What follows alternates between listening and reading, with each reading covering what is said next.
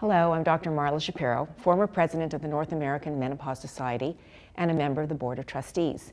And I'm thrilled to be here today talking about a new topic for our videos. Stephanie, please introduce yourself.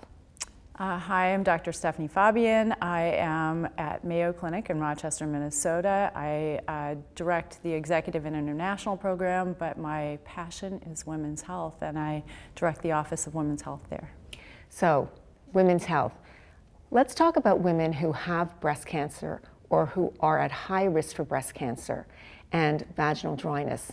Is this worse for this particular subset of women? You know, women with breast cancer in particular have a little bit worse time of it when it comes to vaginal dryness. So we know that over half the women in the United States are going to experience some trouble with vaginal dryness, but it's even more significant in survivors of breast cancer. So yes, it's a huge problem, and the problem is that most of them are untreated. So let's talk about the concerns about treatment. Are these women eligible for hormone treatment, and if so, what kind of hormone treatment to specifically address the issue of vaginal dryness?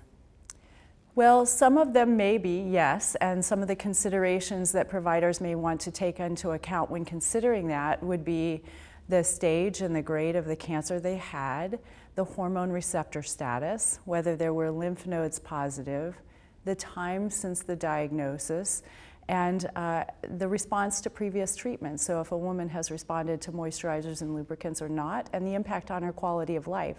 So it's a complicated decision, but at the end of the day, yes, there are some women that can still take hormone therapy, and in general, the more favorable candidates would probably be those with hormone receptor negative status, those with more remote disease, those with less invasive disease and better prognosis, and those who have already tried conservative measures and failed them, and the symptoms are having a big impact.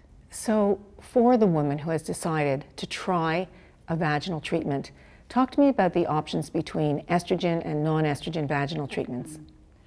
So in terms of estrogen treatments, we have all kinds of low-dose vaginal estrogens that can be delivered right to the vagina. So we have creams, rings, tablets, even a new gel cap. There's also intravaginal DHEA, which is a newer hormonal but non-estrogen product. And so there's a lot we still don't know. We know from observational studies that vaginal estrogens are not associated with an increased risk of recurrence in breast cancer survivors even. But you know, these products haven't been studied in randomized controlled trials in breast cancer survivors, and they haven't been studied head-to-head. So we can't necessarily recommend one hormonal product over another. There's also ospemifene, an oral selective estrogen receptor modulator.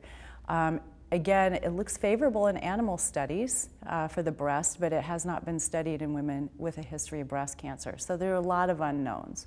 And finally, if a woman wants to look at something that's prescription, that's not hormonal, is there anything, we know we talk about this for hot flashes, vasomotor sweats, but specifically when it comes to vaginal dryness?